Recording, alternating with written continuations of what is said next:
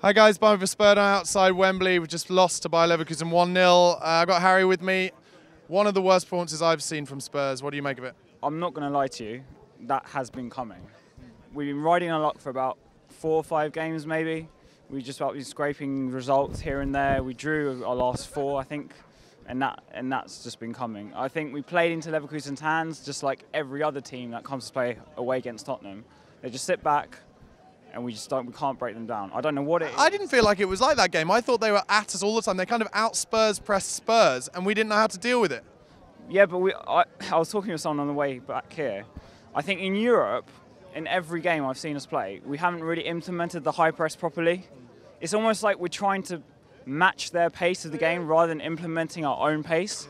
So instead of being aggressive and saying, "Oh look, you play to our press," it's just like we're passive instead of proactive. There seemed to be quite a lot of fear from the players today in terms of taking the balls in difficult positions, and when the ball did come to them in difficult positions, they would automatically lose it. Giving the ball off throw-ins and just giving the ball to dangerous areas, and lots of throw-ins that bounced up onto people's chests and then they go and lose it naturally.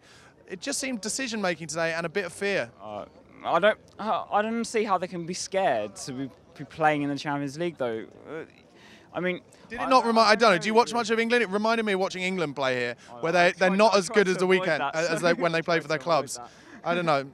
Looking ahead to the derby, is there any chance that we can turn this form around that you talk about? It would take a miracle to get something in the derby. The way we've been playing, I mean, I think Dembele came off as well. I heard something like he's a doubt for Sunday already, which is really bad. But what I'm going to say is I think a number of players need to be dropped. And Eriksen's for one, I don't know how he's still in the team and how he gets in, especially on the left wing at the moment.